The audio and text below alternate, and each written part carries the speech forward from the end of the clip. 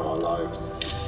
And it all started with Chris phoning me and telling me the story of Batman Begins. And of course I wanted to do a Batman movie, but I started to have doubts really early on about being able to split my personality into the Dark Knight and the elegant Bruce Wayne.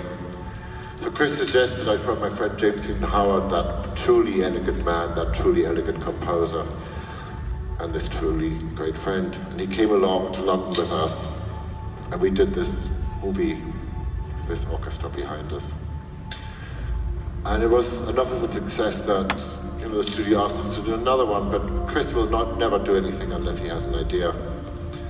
But one day he came to my studio and he started to talk to me about a character that he was thinking about, a character full of rage, a character driven by anarchy, a character that curiously is the only character in the whole movie that tells the truth. He started to talk to me about the Joker, and the more he started to talk about it, the more I realized that this was a pretty tough part. And I said to him, who's going to play this part? And he said, oh, there's this young actor called Heath Ledger. And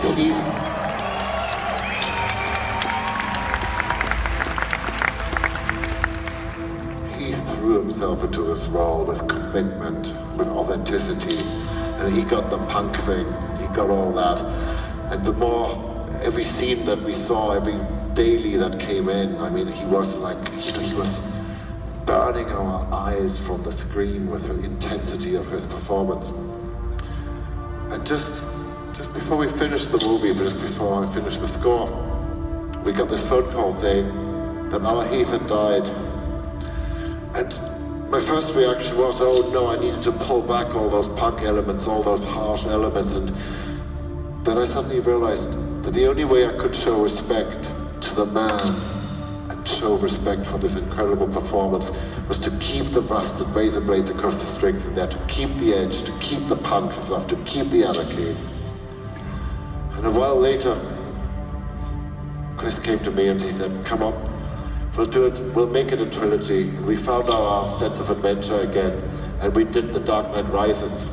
And we finished it and went to New York for an amazing premiere and got onto a plane to come here to London, and we flew all night. And I remember getting to my flat really early in the morning. It must have been like 7 o'clock in the morning, and the phone was ringing. There was a journalist asking me what my reaction was. The reaction to the tragedy that happened in a small town while they were screening our movie in a small town in Colorado I had never heard of, called Aurora. And none of us had heard of the shooting because we were on the plane all night. And I said the first word and the only word that came into my head, I said devastated. And all day I was thinking about the victims, and all day I was thinking about the loved ones they left behind, and all day I knew that the word devastated just wasn't able to describe what I was feeling. So I phoned the choir, my friends in the choir, and I said, can we do a piece that is wordless, but it should feel like we're stretching our arms out across the Atlantic and wrapping our arms around the loved ones that are left behind. And you know something? The world hasn't gotten any better, we know that. You know, I stand here and I look at you, and Paris and London and Manchester. But here on the stage, look at us. We're musicians from all continents, from all different directions, from all different cultures.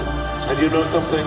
We're here tonight to play for you, London, from our hearts, and to put our arms around you. And we're here to play for you this piece that I was hoping I'd never have to play again.